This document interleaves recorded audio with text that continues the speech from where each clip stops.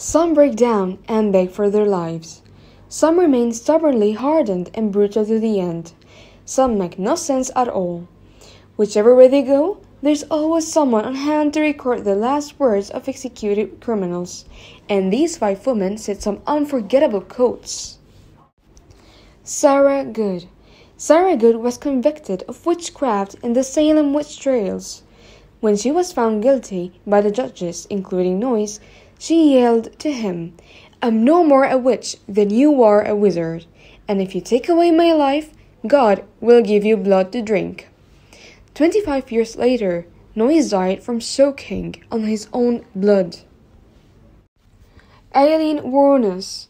Aileen confessed to killing 6 men in northern and central Florida between December 1989 and September 1990. Wuornos claimed that the men had picked her up while she was working as a prostitute, but that each had tried to sexually assault her.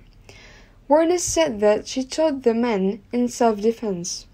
Her final, creepy last words was, "I'd just like to say I'm sailing with the rock, and I'll be back like Independence Day, with Jesus, June 6, like the movie, big mothership and all, I'll be back."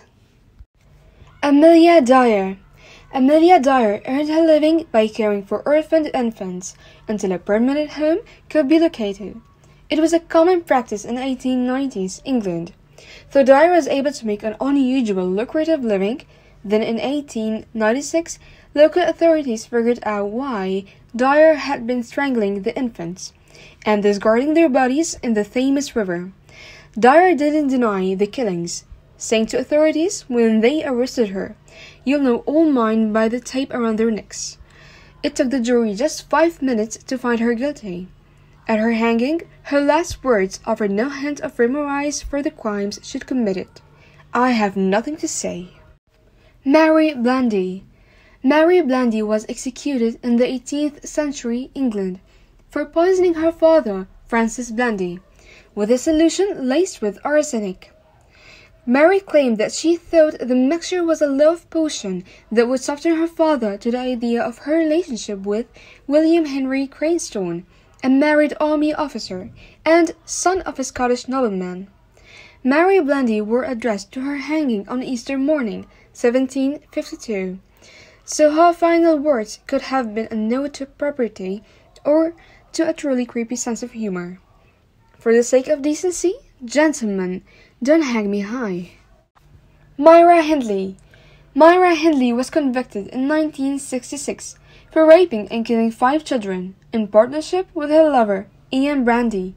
Both were given life sentences for the murders. Though Hindley protested her innocence for nearly 20 years, in 1987 Hindley finally issued a full confession for all 5 killings and was denied any possibility of parole. Though she was known as the most evil woman in Britain, Hindley was not executed by the state. Instead, she died of respiratory failure in prison in 2002. A priest, sent to issue her last rites, reported her final thoughts. The last conversation she had before she died concerned her mother. She just expressed concern for her mother, but will not say exactly what she said.